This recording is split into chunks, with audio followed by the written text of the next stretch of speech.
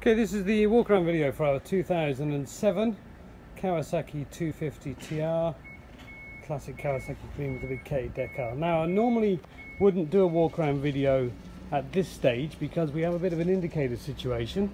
The rubbers have perished and we will replace them, and that's normally when I would do the video, when it's all basically exactly ready for sale. But we've had a lot of inquiries, so I'm just going to put it up, and as I say, we'll have 4 new indicators on.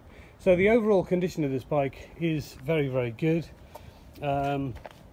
White fenders, nice condition. There is a little bit of pitting on the rear wheel, just see that there.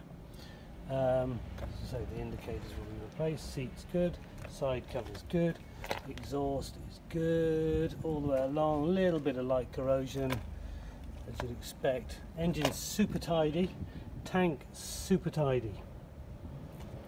Forks nice. So a little bit of oil left on from the container. Front rim is in nice condition, as is the headlight and the front fender. So there's the right hand side, and here's the left.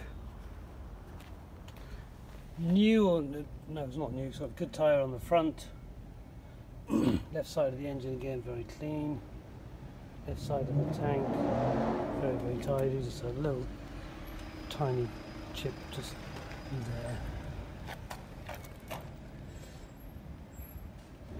Subframe, swing arm, not immaculate but very good.